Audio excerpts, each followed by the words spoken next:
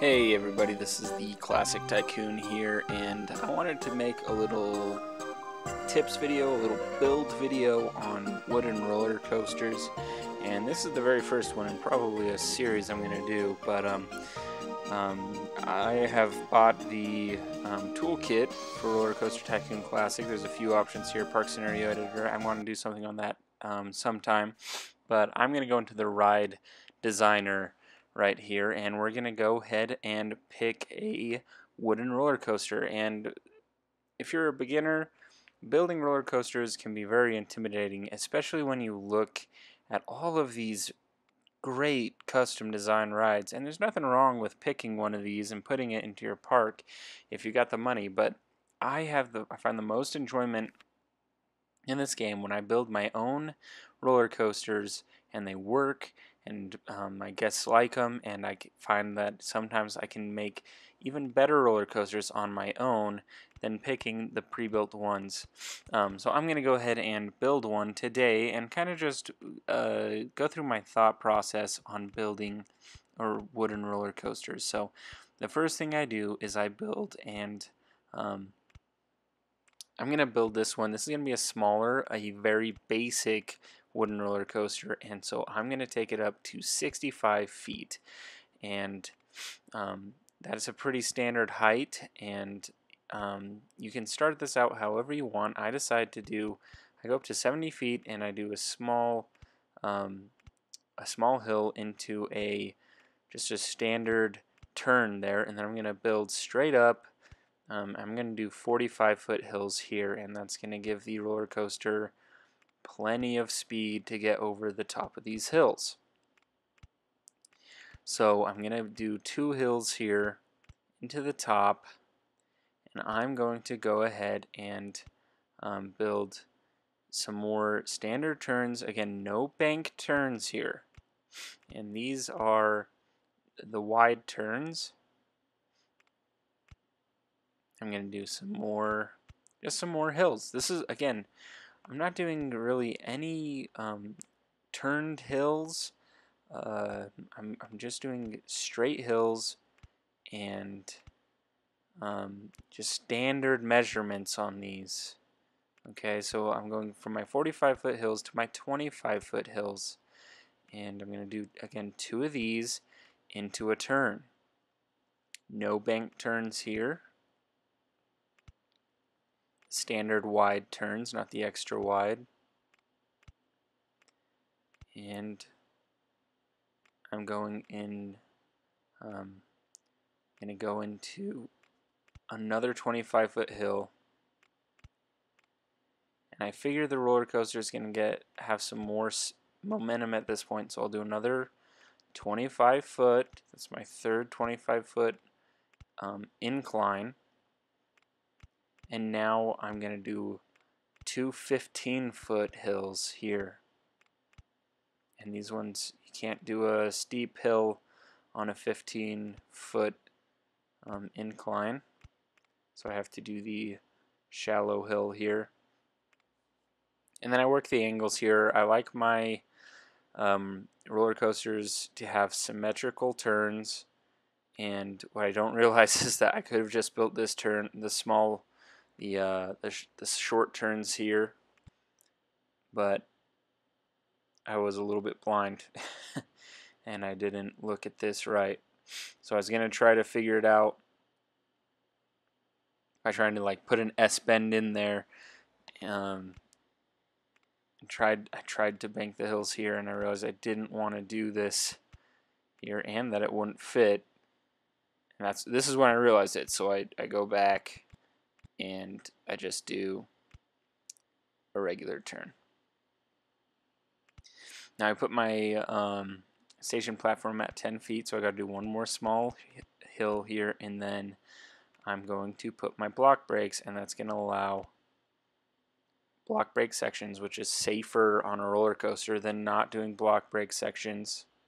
Okay, and then I'm going to put in my entrance and my exit here. So I go ahead and I do that. And now we are ready to test the ride. And I test this, and I realize the trains themselves are a little bit strange looking. I don't usually do the articulated roller coaster trains, so I figure, okay, that's fine. It's not going to affect it too much. So let's go ahead and just run it.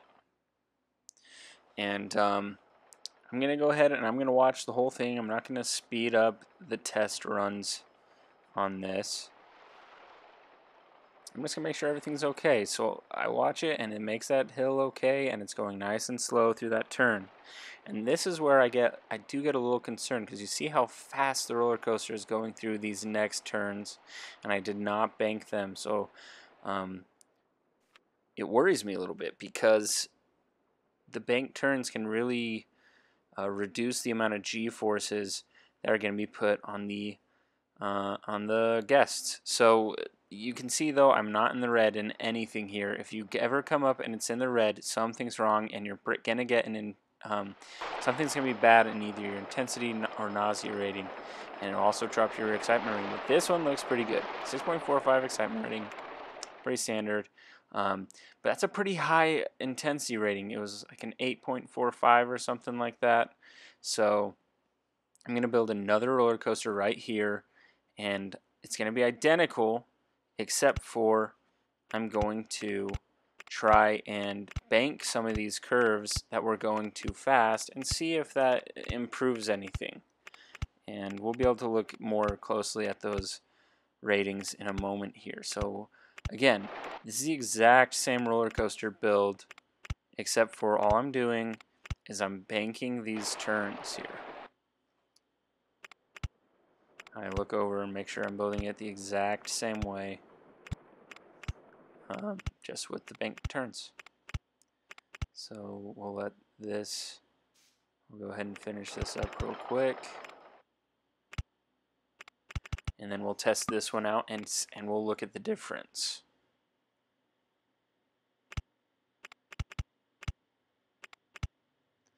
Again, a bank turn here.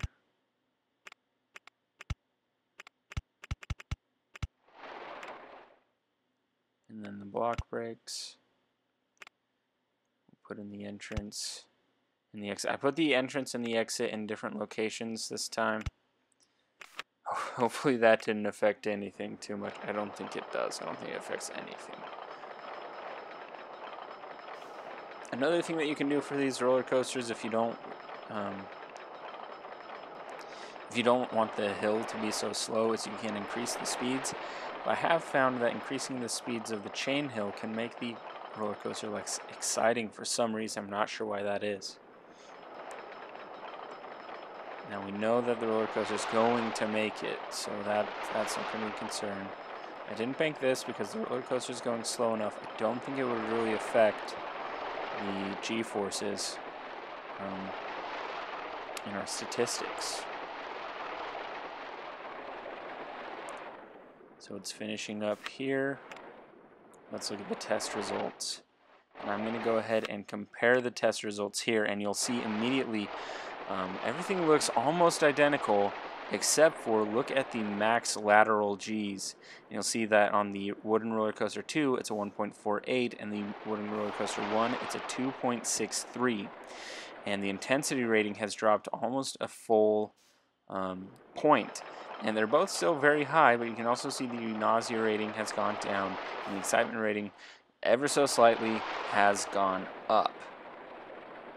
And that's, the lower the intensity rating, the better, I have found.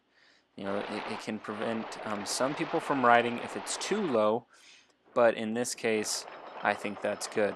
So try banking your curves and see if that can help you out in your roller coasters.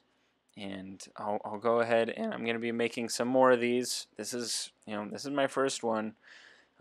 If you who knows how many people actually watch this thing.